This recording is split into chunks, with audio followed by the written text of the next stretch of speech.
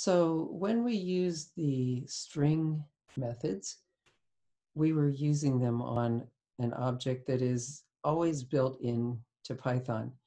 But there are many other kinds of objects besides strings and numbers and Booleans, and not all of them are always available. So an example of this are objects from the datetime module.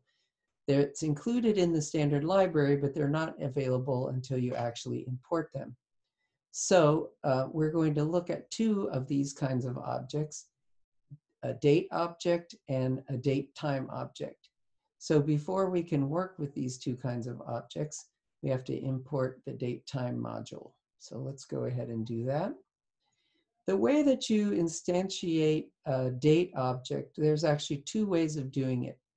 One way is to use this format here, where we create the date object by inputting as arguments the year, the month, and the day that we want to have for that date object. So the format datetime.date means that we're talking about the date object from the datetime module. And then there's actually a method that we can do to date objects, and it's a method called today. And what that method does is it sets today's date as the value of that date object when it's created.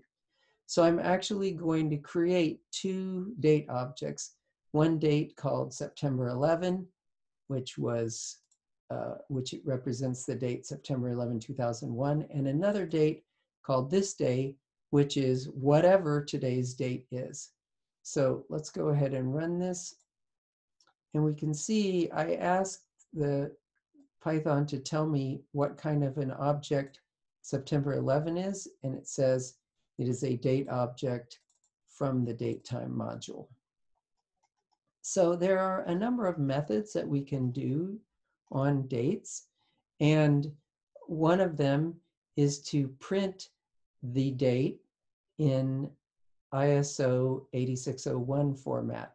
So the date itself, September 11, it's not like a string. It doesn't have any fixed representation. We could represent it in a number of different ways. So, and the ISO 8601 format is just one of them.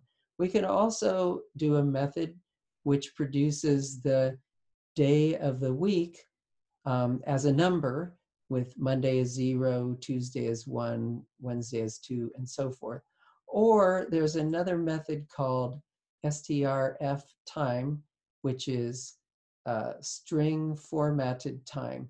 And so there are a series of codes that you can use, and you have to look at the date time documentation to see what those codes are. But the code %A is the format code for a fully written out day of the week. So each of these methods produces a different aspect of the date.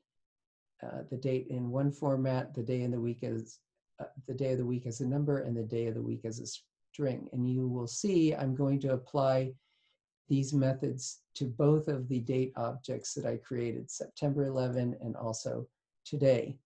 And also notice that I put a print function with no argument, so that it would print a blank line between these two blocks of text.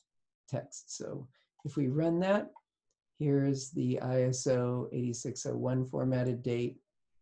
September 11th was on a Tuesday, so here it is as a number, and here it is as a word. And then here is today's date as well. One thing to be a little cautious about is that these date time, or these dates, are the local dates, and what exactly local date means is going to be unclear if you are running these on a cloud server. So if you're running it on your local computer at home using a local installation of Jupyter Notebooks, it should actually tell you the date. But if you're running it on Azure or on Colab, we don't really have any idea where those servers are. And so we don't have any idea what this will produce for the local time. A lot of times, those servers are actually running on Universal Coordinated Time, or UTC. This is the sort of more up-to-date term for Greenwich Mean Time, or GMT. So we can see what the date and time is in UTC by using a different object.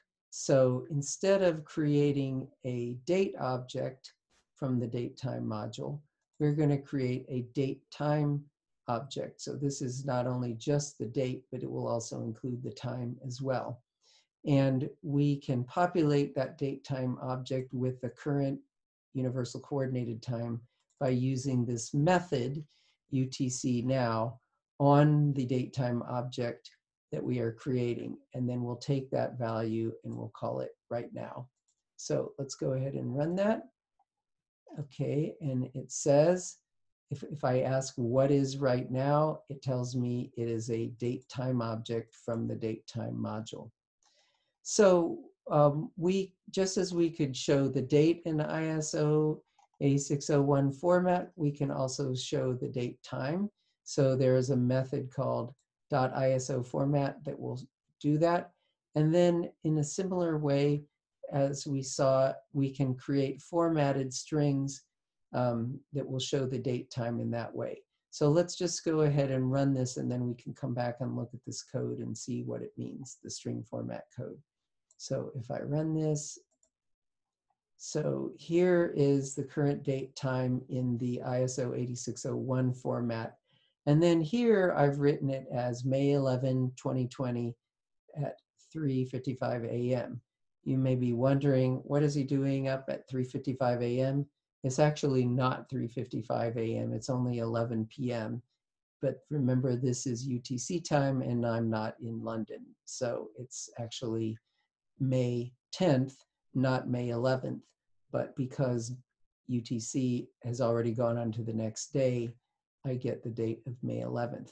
Now, so the codes here, %B is the month, and then %D is the day. So if I wanted to do this in like the European time, where you put the day first and then the month, I could do that and get rid of this comma because I don't need it if I do that.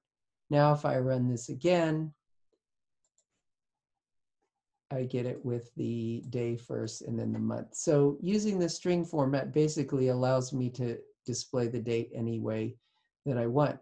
Now, if you were paying close attention, you'll notice that the time here did not change any. If I run this over and over again, I do not get new times. And the reason is because when I instantiated this right now date time object, it basically froze that at whatever the date and time was when I ran this statement, which actually created the object. Once the object was created, yeah, I can tell it to show it to me in different formats, but the date time object doesn't change any. It remains, it has the value that it had when I created it. Now, if I go through and run this again, then it's going to create a new date time object and assign it to the variable right now. And we'll see it should say something different than 3:55 a.m. So let's go ahead and run that and run that.